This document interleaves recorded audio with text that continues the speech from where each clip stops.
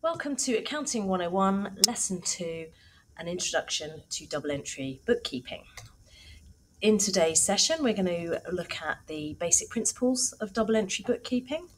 We're going to be entering bank and cash transactions into the T accounts. We're going to be double checking that our debits and our credits come down to zero. So the accounting equation, you should already know this if you've watched lesson 1. So the fact that assets minus liabilities always equals capital. So a reminder that assets are things owned by the business, liabilities are amounts owed by the business, and capital is the amount invested in the business by its owner. If we were looking at a limited company rather than capital, we would have equity, and it would be shareholders' funds rather than the owner's capital. So every time a transaction takes place, two separate figures within the accounts are going to be changed, and with every transaction that occurs, one account is debited and another is credited. That is the basic principle of double entry bookkeeping. So last session we looked at the differences between assets and liabilities. We need to make some important distinctions between income and expenses. So expenses and assets often get confused. Expenses is money that's been paid out for day-to-day running costs of the business, things like wages, motor expenses, and rent. Not to be confused with assets. So when we buy an asset, we've generally got something to show for it. So an asset is something, if it's a non-current asset, it's going to be there for more than a year. So it's something tangible, generally like a motor vehicle, some computer equipment, and so on.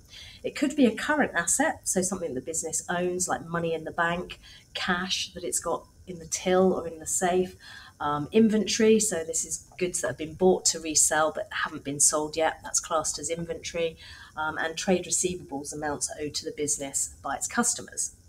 So expenses are very distinct from assets. So with an expense, just think to yourself, have I got anything to show for it? If not, it's just something that's been paid out, a running cost, an overhead, that's going to be classed as an expense. Income, on the other hand, is money that's been received, it's been earned by the business. So usually the biggest source of income for any business is going to be sales revenue from the goods or the services that the business is selling. But other sources could be anything like commission received, bank interest received, discount received, commission received. Anything with received, past tense, ed, on the end, is going to be a source of income. Not to be confused with receivables, which are a type of asset, money owed to the business by its customers. Try not to confuse income with liabilities. They're both credit balances in our double entry system, but income is earned income and liabilities are amounts owed by the business. So although a loan will result in money coming into the business, it's not been earned, it's been borrowed, so it will be classed as a liability rather than income. So we'll see more about this and the importance of distinguishing between these two as we go on. So the format of a double entry account, and we call them T accounts because they do look like a T shape, and it has two sides, a debit side and a credit side. So if you think of the debits as pluses really and the credits as minuses, all we're doing is recording transactions. For every transaction there needs to be generally a debit and a credit. So debits go on the left, credits go on the right. And one idea of how you can remember which way round, in the UK we drive on the left, and you could say that if we didn't do that we would crash on the right. So debits on the left, DR is short for debit. The old-fashioned word debitor, that's where we get the R from in case you were wondering, and credit, CR, short for creditor originally, but debits and credits, debits on the left, credits on the right. Okay, and then we have to give the account a title, so you can see here this is the bank account. Every single thing that appears on our financial statements will have its own T account. So we'll see as we go on, we end up with quite a number of these things. So the format, as I already said, is similar to the letter T, so that's why we call it a T account. Okay, in terms of what are debits, what are credits, there's a mnemonic we can use to help us remember. So on the debit side, we're going to find things like drawings, expenses, assets, and included within assets is trade receivables. So I've included receivables there. I'm using the mnemonic dear clip. You might know it as dead click or pearls. It's all very similar. Stick with whichever one you prefer. But if you haven't come across a mnemonic to help you remember, dear click could well be your friend. So this is like dead click, but instead of having the DEAD, we've got DEAR. So I'm just organising this into debits and credits. So drawings, money taken for their own use by the owner, expenses, day-to-day running costs, and included in that is the purchase of goods for resale. Assets, so it could be non-current assets or current assets, are on the debit side, and trade receivables, a type of asset, just to help you remember the difference really between trade receivables and trade payables. So on the credit side, we've got CLIP as our mnemonic. So the C stands for capital. That's money introduced to the business by the owner. Liabilities, things like bank overdrafts, loans, and so on. Any source of income is going to be recorded on the credit side, so included in their sales revenue, be the main source for most businesses. And then payables, which are actually a type of liability. Trade payables is money owed by the business to its suppliers. Okay, so dear CLIP, maybe write that down somewhere, put it on a post-it note, try and memorize it, because it will always help you solve double entry when you need to. So each transaction that occurs will result in an entry into two different T accounts. Okay, so for example, here we've got some wages being paid out of the bank account. So when we pay wages, we need to think, well, what's increased, what's decreased? We've paid some wages, so we need to record that on the debit side of the wages account. It's an expense, but we need to take the money out of the bank account and put a credit entry into the bank account to reduce the bank balance. So we're now going to look at 5 transactions. We're going to think first of all about what the debit and credit would be, and then we're going to show how those would be plugged into the T accounts. Okay, so the first one then, the owner has paid £10,000 into the bank. So we don't have an account called owner, but if you remember, we do have an account called capital. So capital is the owner's account with the business. It's the amount that the owner has invested. And if you remember back to the dear CLIP, capital is on the credit side. So we're going to be crediting the capital account with £10,000, and we'll be paying that money into the bank. We'll be debiting the bank. And remember that the bank account, when there's money in it, is an asset. It's only a liability if it's overdrawn. So debit the bank, credit the owner's capital account. Number 2, we've received rent of £200 in cash. So rent received is an income account, so that's going to be on the credit side. So if you remember, the I for income is under the CLIP, so it's on the credit side. Credit income, the rent received in this case, and debit cash. So we've got an asset account for cash, so we're going to debit that to increase it. So remember, cash can only ever be an asset. It can't be overdrawn.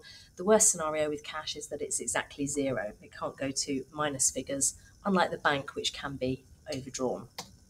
Okay, number 3, we've paid £100 of cash into the bank. So we've got 2 assets involved here, the bank and the cash account, and we've just got to think about which way round the money is moved.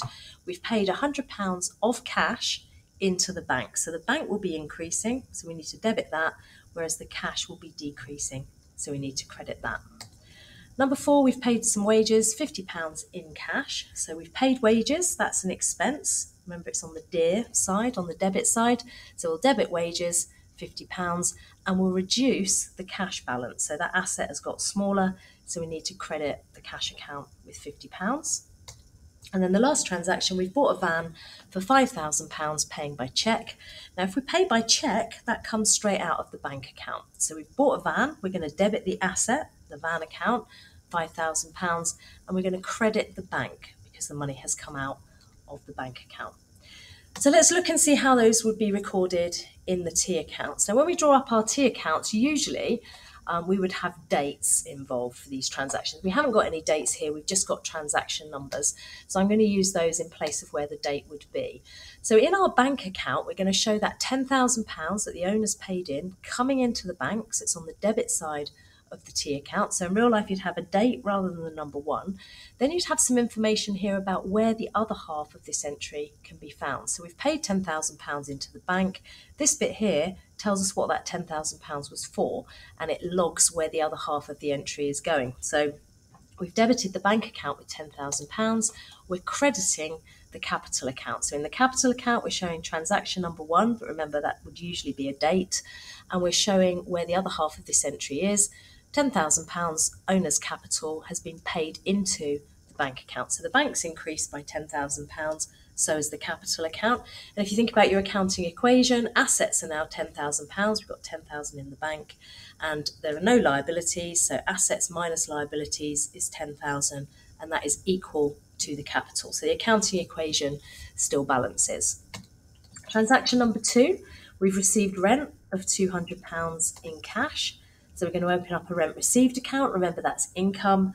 So we're going to credit the rent received account and debit the cash account. So cash is showing £200 coming in, rent received £200. Rent received is income, that's on the credit side. Cash is an asset when it's paid in, so that's on the debit side. Number 3, we've paid £100 cash into the bank. So we're going to debit our bank account and credit our cash account. So the bank account is going up by £100 here, and the cash account is going down by £100. And remember that we've logged where the other half of that entry is. So cash, we've taken £100 out. Where's it gone? Well, it's gone to the bank. And here, if we look at the bank account, we've paid £100 in, and that £100 has come from cash. So what we're doing here is creating something called an audit trail, where we can see where the other half of the entry is. So if anyone wanted to check, they'd be able to see what we've done. Number 4, we've paid £50 wages in cash.